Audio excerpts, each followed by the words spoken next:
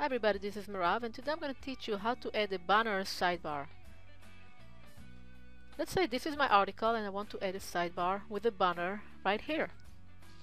Now it's cool because it allows you to add banners specifically to articles and not necessarily in a module position. So if you want the sidebar to be inside the article and not like on the left, on the right, at the bottom, this is how you do it. You do it with iJoomla sidebars. Now we have two ways to add a banner. The first way is to use the Joomla core banner component. The second way is to use iJoomla Ad Agency. In this tutorial I'm going to explain how to do it using the Joomla core banner extension. So the first thing you need to do is to see to see that you have a banner, or to edit if you don't. So let's go to banners. And you can see that we have a few default banners that come with Joomla, but let's say I want to add my own banner here. So I'm going to click on New, and I'm going to select an image,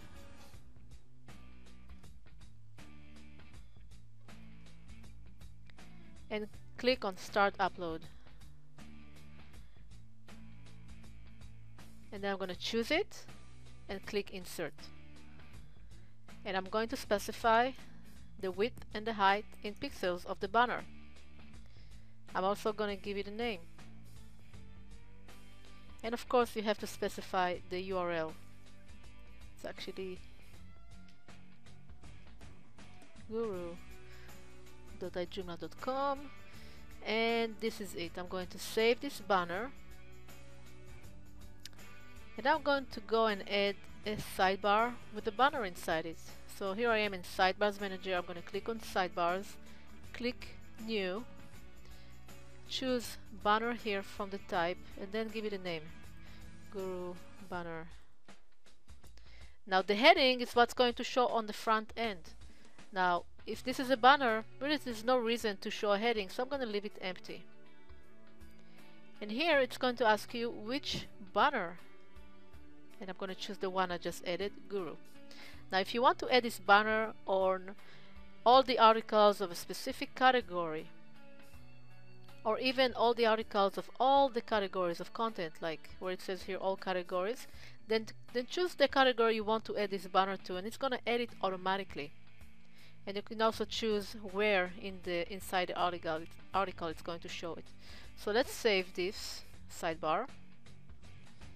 And now what you're going to see is that this new sidebar that we added has a tag, sidebar ID equals 3. So we're going to copy this tag, and we're going to paste it inside the article. Now you can place it anywhere in the article, not just in the beginning. You can place it in the middle, at the end. If you want to align to the left, you can even add align equals left here. But this time I just want it to be on the right, so I'm just going to save it. And here it is on the front end.